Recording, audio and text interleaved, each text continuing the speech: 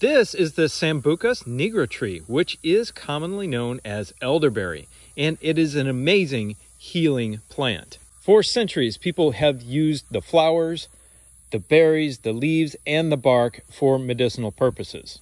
A lot of people use the flowers to make tea, but the berries are where most of the healing benefits are. These are super easy to grow and maintain. Check out our linked long-form video for that information.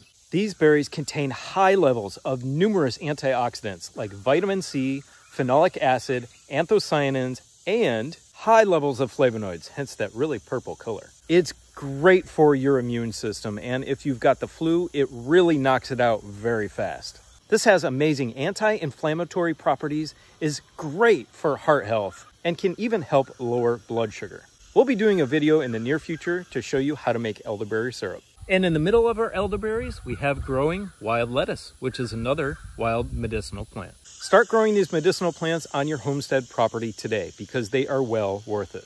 Go check out our long-form videos on growing, healing, and medicinal plants on your homestead.